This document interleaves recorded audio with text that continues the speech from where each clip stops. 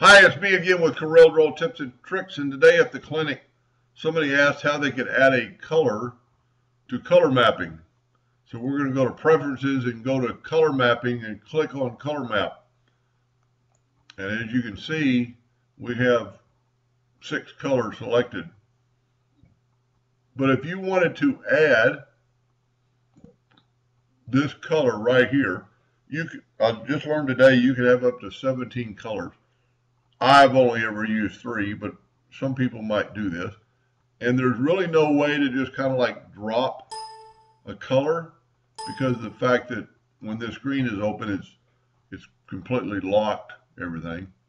So we want to add that color. You just change the values.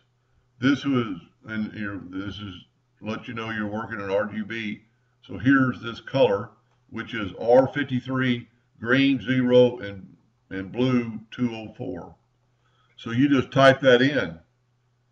Go red 153, green is 0, and blue is 204.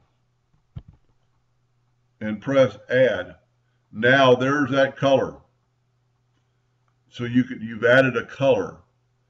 I would probably add a different color because they're pretty close to this one, which is 255, 255. But as you can see, you've added a color, and you can always take away a color, I guess. Let's take that color away. Yep.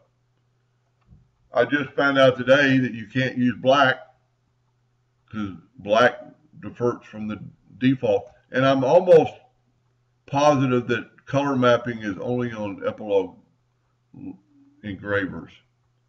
So I'm sorry if you're watching this and you don't have color mapping. If you do on another brand, one, I'd like to know about it, and two, maybe this will help you. Anyway, hope that helped a little bit, and thank you for watching.